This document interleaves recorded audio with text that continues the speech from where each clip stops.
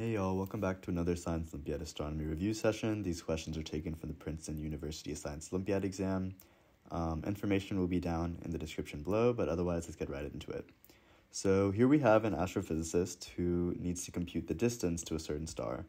We're given an apparent magnitude of 7 and a mass of 1.9 solar masses, so we need to find the distance to the star. We know the luminosity of a star in solar units is directly proportional to the mass cubed. So that's a relationship we're given to be able to solve this problem. And we want to consider the absolute magnitude of the sun. So first off, what I'm going to do is I'm going to, let's write the equation for distance. So this is the distance modulus, d equals 10 m minus m plus 5 divided by 5. Here is your apparent magnitude, and here is your absolute magnitude. So we have an apparent magnitude of 7 right here, but we don't know the absolute magnitude, so there needs to be some way to calculate it. Absolute magnitude is a concept of a star's intrinsic luminosity. And what the question is suggesting is that we're going to compare the luminosity of this star to the luminosity of the sun so that we can calculate m. So to do that, what we need to do is let's write down the equation for absolute magnitude. So to get the absolute magnitude of a star, you have m1 minus m2 equals negative 2.5 log base 10 of L1 divided by L2. So this will be the luminosity of a star and its corresponding absolute magnitude. For the sun, what we can do is we can write m1 minus 4.83. That's the absolute magnitude of the sun. It's equal to negative 2.5 log 10. Here we're going to put L star. And here we can put L sun. So now let's find what L star is, because that's all we need to be able to compute M1 right here. So we're given that the luminosity of a star is proportional to its mass cubed. So we have this equation then. Luminosity is proportional to mass cubed. Since we know that the mass is 1.9 solar masses, then we get that L star is going to be equal to 1.9 solar masses cubed. And let's do this in the calculator. We're going to get 1.9 cubed, 6.859. So 6.86 solar luminosities. That should be that. And I guess you could write an m here, but that's okay. So yeah, now let's just plug it back into our original equation. M1 minus 4.83 is equal to negative 2.5 log 10 of 6.86 solar luminosities, and then I guess you could divide this by 1 solar luminosity. And now when we do this on our calculator, let's solve for what m1 should be, plus 4.83. Okay, so then we get that m1 is equal to 2.73. So that's m1, and that's what we wanted right here. This is our m1 from earlier. So let's just finish off this problem by plugging in what m1 is. So we're going to resize. So then we're going to do d equals 10 to the 7 minus 2.73 plus 5 divided by 5. And plugging this into your calculator, you'll get about 71.13 parsecs, which is your answer. So that's the first question. I hope that made sense. Look up what absolute magnitude and apparent magnitude is if you aren't familiar with these concepts before. They're pretty important for astronomy. Okay, so we have this question. Some astronomer gets the velocity curve of a star right here. If the star's mass is 0.8 solar masses and an exoplanet orbits this distance from the barycenter, find the exoplanet's mass and assume the planet is transiting. This tells you the inclination angle is 90 degrees, which is helpful, but our calculation method will be a little bit simpler. So I guess what you should do is draw a quick little picture, not very detailed at all. Star, exoplanet, right here. Let's just draw a little circular dot, and this is 0.4 AU is the distance. And it'll be orbiting this circle, pretend it's a circle. Okay, so that's our picture. We got a little bit of an understanding. So the equation you want to use for this type of system is we're going to use conservation of momentum, which basically implies that m1 v1 plus m2 v2 is equal to 0, which essentially allows us to rewrite this as m star v star is equal to m planet v planet. That's what we're going to use. So the question gives us the star's mass is 0.8 solar masses, so we have it. From the graph, we can obtain the star's velocity, which is 30 meters a second. So we have that there. And then we're solving for exoplanet's mass, so that's our question mark.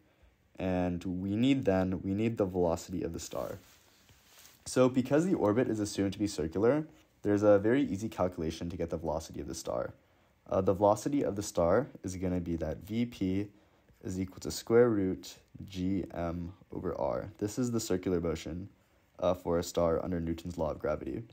So then we get that Vp of the planet. We need the Vp of the planet, by the way, not the velocity of the star. I may have misspoke earlier. But Vp right here, velocity of the planet, is going to be equal to 6.67 times 10 to the negative 11 times the mass of our star.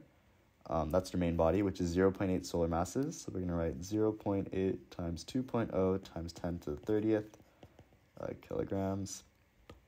Let's move this over a little bit so we get more room to write with. That sucks. Let's erase that p. Okay. And then divided by 0.4 AU, which is going to be, let's do that, meters. Okay, so from that, let's see what we get for Vp. I'm going to plug this into our calculator real quick. 6.67 times 10 to the negative 11 times 0.8 times 2.0 times 10 to the 30th divided by 0.4 times 1.496 times 10 to the 11th. Okay, so you should get that V is 42,230 meters a second. Okay, so we have everything to solve the problem. We get that MP is equal to MSVS divided by VP. So let's write that MSVS divided by VP, which is going to be 0.8 times 2.0 times 10 to the 30th kilograms. So this is the mass of the star multiplied by 30 meters a second. We obtained this from the radial velocity curve of the star using principal conservation of momentum. And then we're going to divide that all by the velocity of the planet, which is 4,230 meters a second. And let's do this calculation real quick, just to make sure we didn't make any mistakes in our process, times 30. Okay, cool. So yeah, doing this all, you'll get a calculation that MP is equal to this value of kilograms. MP equals 1.136 times 10 to the 27th kilograms. Pretty easy to pick this option once you get the same order of magnitude. So you have to be a little bit more precise in your calculations. Maybe that's an issue with writing the question. But regardless, this is your answer. There's a few different ways to approach this problem, but this is the way I like to do it. Other people have different derivations for the same type of problem. And of course, this is assuming that we have a nice inclination angle. Otherwise, you get a minimum value for the mass. Okay, next question. We have an exoplanet orbiting a host star, and it completes a transit. Determine the exoplanet's radius in terms of the star's radius. Assume the exoplanet does not emit or reflect any light. Okay, so this question is pretty manageable. Real quick, this should be D, not C, but that is okay. Okay, so we see that the initial brightness without the exoplanet transit is 100%, and then with the exoplanet transit, it's 90%. So let's draw a picture. So this is no transit. And in this case, you have a star and an exoplanet. Let's just do exo right there. And we're getting full light on Earth. So we're getting 100% here. So that means that luminosity is equal to, you could write just the star, but if you want to be very technical, we're going to write this as 4 pi r squared t to the 4th Boltzmann constant. And this is basically the area we're getting multiplied by the luminosity of the system, the black body. Okay, so this is when it's not transiting. Let's resize this a little bit. But now we need to consider it when it's transiting, because that's the second case. So in transit, we have a big star right here, star, and then we have a little exoplanet right here, exoplanet. So right here, we're not getting 100% of luminosity of the star. We're normally getting this much, but right now we're being blocked out by the cross-sectional area of the exoplanet. So whereas 100% may be equal to r squared, 90%, let's write that, 90% is going to be equal to, we're going to take the radius, the area of the big star. it's going to be r squared pi minus the area of the little star. So this is our little star right here, radius. We can do r squared. And then since we're writing this as a percentage, we should really write this as over r squared pi. Okay, so this ends up being the equation you want to solve. You can write this as 0.9 equals that. So you solve this equation. So we're going to go ahead and erase some of this. Let's erase it and then solve that equation right there.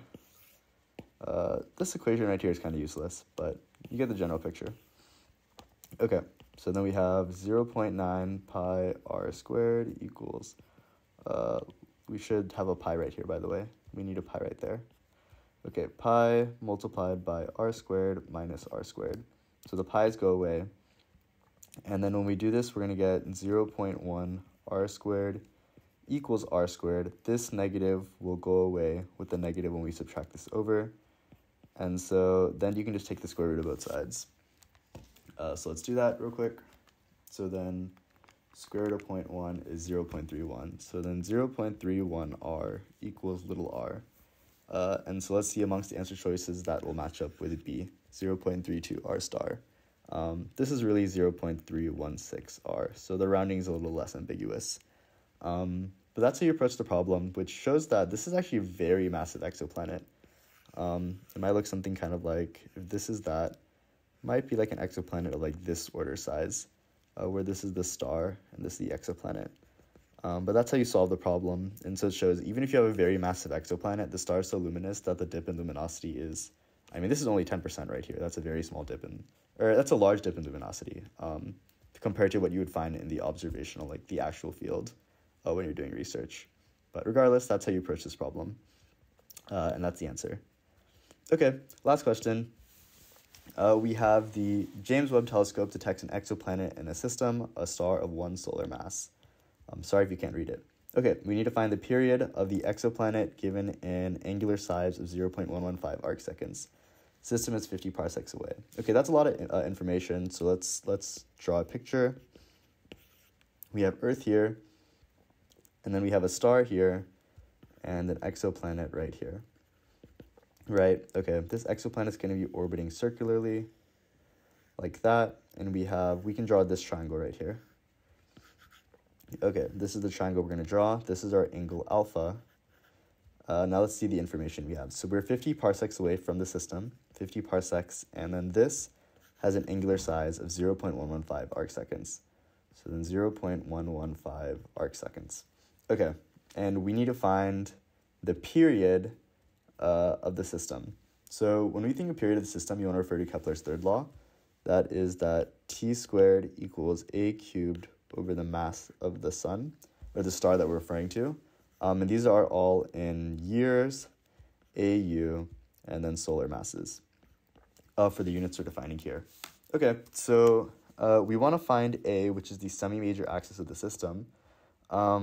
We see that we have this right here, which is the angular radius. Right now we're assuming the system is circular, which is not always a valid assumption, but we're doing that assumption for this problem. So then this is our value of A right here, and this is 0.115 arc seconds. Maybe I should erase this so it's a little bit less ambiguous. Okay, so then we can write this equation that tan of alpha is equal to A over 50 PC. This is just the trigonometric property of this triangle that we constructed, and then we can do tan of 0.115 arc seconds is equal to A over 50 PC. Now, one thing to note right here is that the small angle approximation, since this is a super small angle, it's in arc seconds, you can actually say that tan of alpha is equal to alpha, which is what we're going to do in this problem. So then 0.115 arc seconds equals A over 50 PC. Now, one thing that's very convenient about these units is that the units of arc seconds multiplied by parsecs actually returns astronomical units. So we can literally just multiply these two together times 50 PC. Let's see what that equals. This will be in units of astronomical units, which is really convenient. It's based upon the definition of what a parsec is and what an arcsecond is equal to 5.75 AU, which is our value of A. So then to finish this problem off, now that we have A, we just apply Kepler's third law, which we wrote here.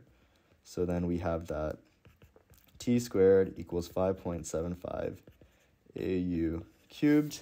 And so when we solve this equation, we get that t is equal to 13.8 years, which is going to be our answer choice right here. Okay, those are the problems. If you have any questions, please let me know down below. And thank you for watching.